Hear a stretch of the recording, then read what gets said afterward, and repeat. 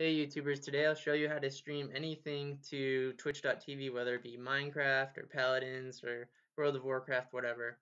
So the first thing you're going to want to do is get OBS Studio, this app right here. We can get that from Google, just search OBS. And it's this open broadcast software. We're going to want to go to this website and download and install this program. Next, we're going to head over to twitch.tv. And we're going to create a free account. Once you're done setting up your account, you go to your home page, and we're going to go to the top right, click on this little arrow, and go to our dashboard. In our dashboard, we want to go over to settings, and we want to grab our stream key. So click on stream key and click show key, and then click I understand, and copy this. Next, open up your OBS software. It'll look something like this. We're going to go to settings and click on the stream tab, and in stream key we want to put in our stream key, and then for service we want to use Twitch, and then click apply. Then for output, you probably want to drop your video bitrate, otherwise your stream is going to be a bit laggy. So if you use a lower bitrate, it doesn't have to send as much data and your stream will be a lot faster. There's also other things you can mess with. Down here, you can create a scene, and then you can click like the sources that you're grabbing from. So if I wanted to do like a screen like from Minecraft, you would do like game capture, and you would select.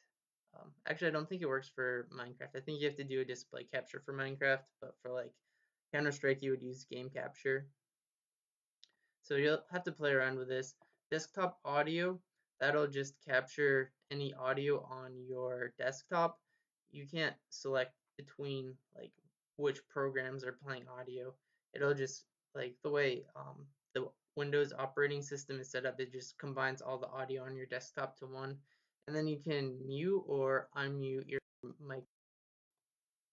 So once you've messed around with that and you've gotten your display settings, I mean, there might be like a red box here that you'll have to drag to show which area of your screen you want to record. Then to start streaming, you just click start streaming here, and if you want to record like a video or something, you can just click start recording and stop recording. So since I'm doing a tutorial for streaming, let's click start streaming. Let's go back to our web page. For your streaming site, you want to go to twitch.tv/whatever your username is, and it'll take a couple seconds for it to start uploading. It maybe takes like 10 seconds. So right now it's offline, but it's loading right now, and I'll refresh the page like in a bit.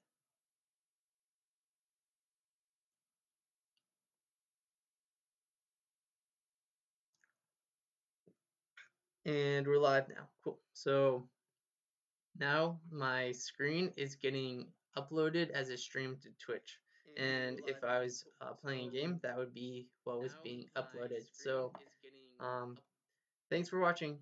I hope you learned something.